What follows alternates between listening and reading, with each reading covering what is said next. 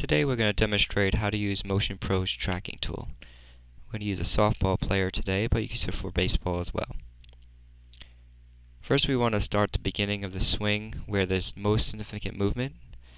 So we're not clicking on non-movement. So right there I see some movement.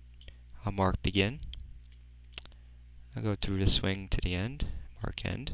So now I just have the swing itself. I can slow it down.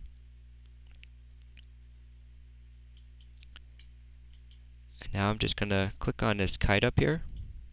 It's going to tell me I could start my data points, and basically all I'm doing is clicking on an object, in this case a bat.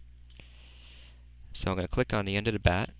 As I'm clicking, the video is advancing a frame and drawing a line.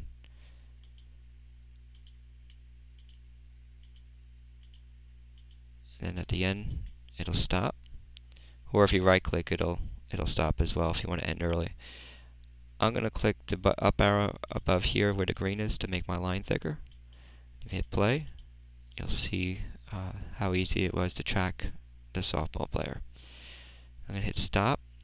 Now we're going to show you how to show the speed of the bat. And this is a normal video, nothing special, so you don't have to do anything special, just record. So I'm going to draw a line on home plate here. I just need some measurement close to the subject so I know how far the camera was. So I'm going to go to Advance, Swing Speed, Set Calibration, and home plate's about 18 inches, so I'll click OK. And then you simply go up to Advance, Swing Speed, Show Speed. And it shows me in miles per hour how fast her swing is. And the orange and red lines and numbers are just corresponding to where the part of the swing is. So the colors have no significance, but just to see clearly where the numbers correspond. And that's how easy it is to use MotionPro's tracking and swing calculation tool.